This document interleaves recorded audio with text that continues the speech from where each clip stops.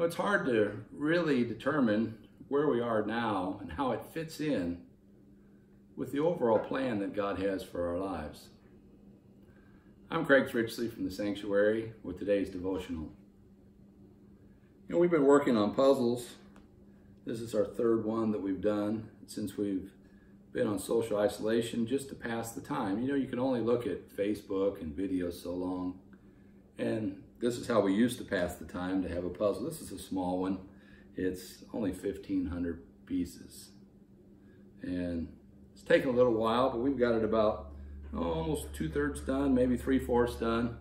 And it's hard to tell where a piece will fit. And so you start with the edge pieces and you work your way into the middle, and this one fortunately had some lines in it, different kinds of pasta and things, and tomatoes and different things that go into pasta. And where does this piece fit in the overall puzzle? Really, that's questions we're asking ourselves now about what's going on in the world today and how does this fit? Well, I want to assure you that God has a master plan.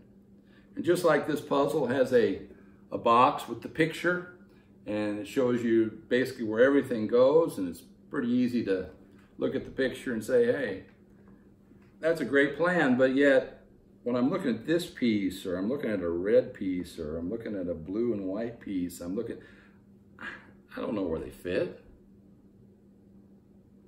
The maker of the puzzle did. He had it designed, ready to go, so that we could, over time, figure out where this piece goes compared to another piece. Then you've got your tomato there to finish, and so you find another piece that's around, and a red one, no, how does this all fit? The Bible tells us in Romans chapter 8, verse 28, and we know that all things work together for good to them that love God, to them who are called according to his purpose. Paul said we know this. How could Paul say that? Paul had been through a lot of things in his ministry. He had been shipwrecked, he had been beaten, he had been made fun of, persecuted, imprisoned.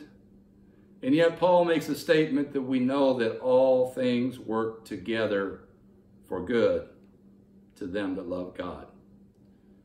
Paul had an understanding that God had a big plan, a master plan, and that we are just part of it, and we're just pieces in the puzzle.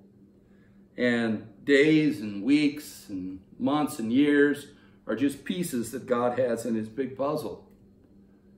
So I want to assure you today that God's in control, and that God has a plan, and that every piece that you have, everything that happens, it fits in God's plan somehow.